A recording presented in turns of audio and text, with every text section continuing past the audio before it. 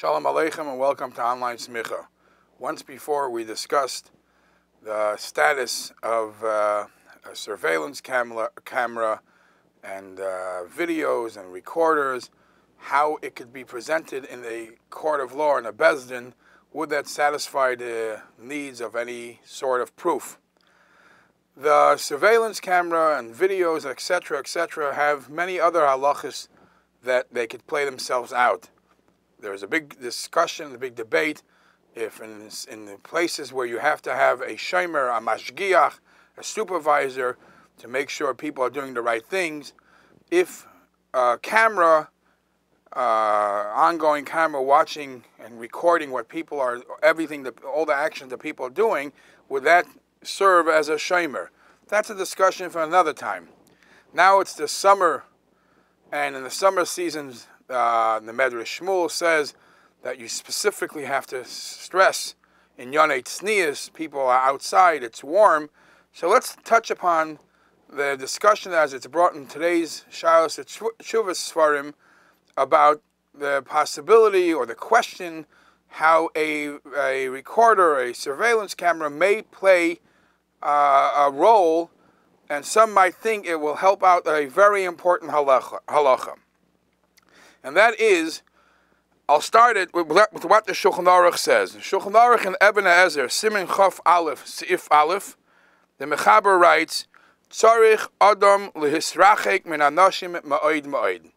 The concept of a rayas, the concept of mingling with people that you shouldn't, because it could lead to not proper relationships, is something that a person has to always have in mind and be aware. And this is one of the few halachas where the term in Shulchan Aruch is ma'od ma'od. Be very, very careful. It's interesting to note that from all the mitzvahs, of the Taryag mitzvahs, when it comes to Yom Kippur mincha time, and we are in a high, we are in a spiritual high, and you think that what should the Torah reading be during that period of time should be in lofty matters. Says the Shulchan Aruch, Yom Kippur mincha time, we specifically read about the prohibition of arayas, the illegal intermarrying, and etc., because the Yetzer Hara works very, very strong to make people, Rachmana Litzlan, fall through in those halachas, in those isurim, those prohibitions. So the halacha elsewhere says, ma'od ma'od, be very, very careful, and protect yourself, not chas v'sholom, to mingle with people that are prohibited. And from that we know is the source of the Isser of Yichud. Yichud, it means to staying in a secluded area privately with somebody that could lead to not a proper relationship, etc. So the question was asked.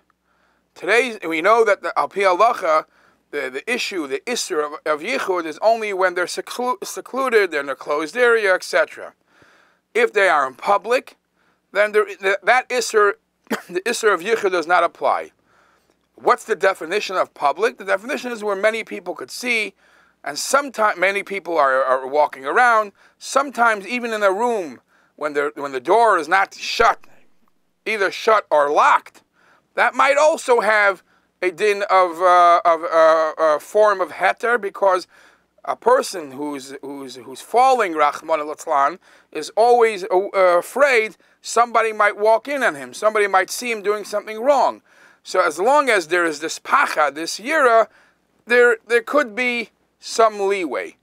The question becomes for today's days, where Baruch Hashem, we have these luxurious items, and we have that almost nowhere a person could say there's nobody watching me, because there are surveillance cameras everywhere, in office buildings, in all private places. There may be surveillance cameras. The question is, if in a workplace or in a secluded area, but it's monitored by a camera, by a video machine, or something like that, would it apply, would it help to be mater yichud? And this is a question that may be in offices where you need to do business, etc., which becomes a difficulty. And this was asked to many of the poskim of today's days. obviously, when they begin this conversation, they all begin with this ma'oid ma'oid. This is something that you don't want to take lightly, because something like this, the Yetzer Hara works very strong. So let's analyze. We know what we're trying to protect. We know what preventive medicine we're trying to do. What steps does that, and would that be also replaced by using a surveillance camera? Would you be satisfied that a surveillance camera would stop a person from doing the Isser Yichud in a way that it could lead to a wrong relationship? So, first of all, when you're dealing with Yichud, when you're dealing with mingling together in secluded areas, you also have to know there would be a for sure difference between something that happens once in a blue moon or something that happens more often.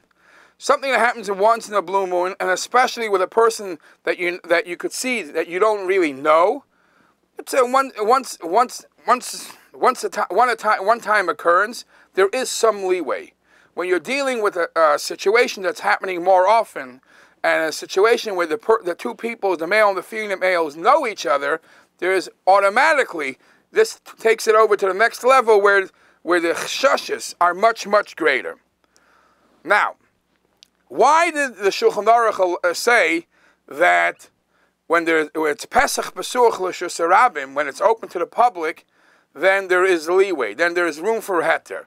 That's because people, the male and the female, are afraid that some of the people are watching everything they do.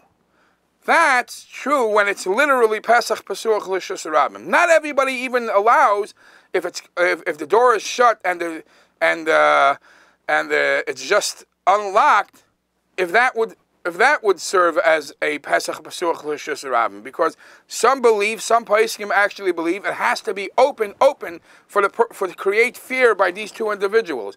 If it's closed, then already they feel that nobody's seeing what they're doing. A surveillance camera doesn't have any one of these two pluses, because not necessarily there's a person watching full time. It's most of the time there for in case there's a robbery or something happens, so you can retract to see what's going on. So the male and the female that are sitting in the room know that. They know that even if there's a guard who has all the cameras or has all the displays in front of him, his job is not necessarily to watch it all the whole time. It's more as a playback if something went wrong. And the people in the room know that. So if that doesn't create by them the fear not to do the Aveira. Uvechein, the Pesach Pesuach L'Shus Rabim, where you know for sure people are walking by, you don't have that with the surveillance camera. You don't have even the fear as somebody seeing this, because as a surveillance camera, even if it was clipped, even if it was taken, there's always ways how you could do trick photography and take it out, until the person comes to watch the machine again, to watch the recording again. There's so many tricks that a person could do to change this. So the summary of the halacha that today's poskim say, that if it's a workplace where the two people know each other and they work day to day, day in, day out, so there is a concept of liboy gasba. They know each other. They're friendly. There is no way that a surveillance camera could pass as a Pesach Pesuach L'Shus Rabim to be matir yichud. Especially, I want to throw one more svara, that the achronim have a debate, a discussion. How does it even make sense to say that when you have open doors or Baila Be'ir, the husband is in town, how does that take away the Isser? If there is an Isser of Yichud, meaning a husband and a male and female are not allowed to be in the room together, how could some other excuse, other loophole, remove that Isser? The Isser is there. The people are there, and they're really going at it to figure out how is it that it disqualifies the whole concern of Yichud. I'm stressing this over and over again because, as I began at the beginning of this year, Ma'oid ma'oid does not say by many halachas. The Yetzer Hara works very strong on these halachas, and therefore only what the Shulchan Aruch allows to be allowed, accepted to break the Isser Yichud, only that may be used.